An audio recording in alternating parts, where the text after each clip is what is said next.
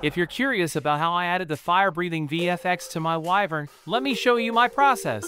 First, I'll create a Flamethrower VFX in a separate file. Realistic VFX can be quite heavy, so I recommend starting fresh in a new file.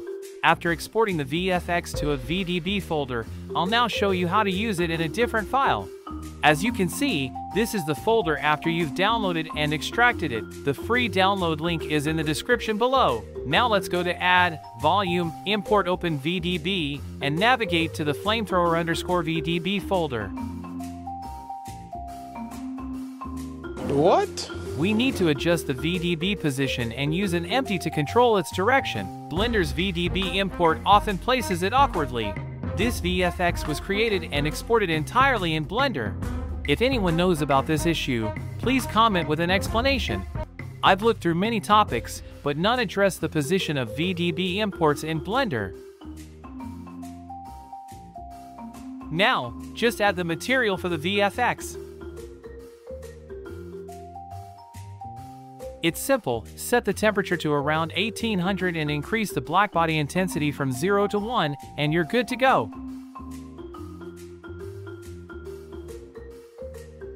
Now, let's apply this VFX to the Wyvern. The process is almost the same. Import the VDB, then create an empty at the origin, adjust the VDB's position, and set the empty as the parent.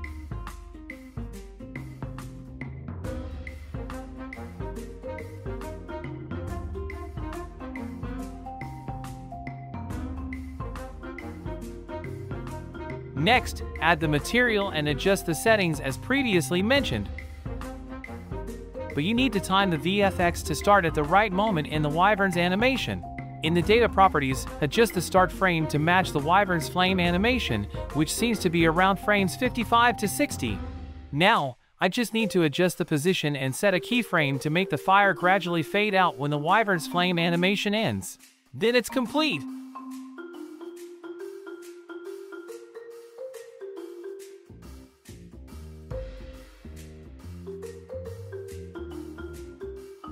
One last note before we finish, the current VFX is exported at a standard level for general use. If you need more realistic VFX, I've prepared a realistic bake folder for you.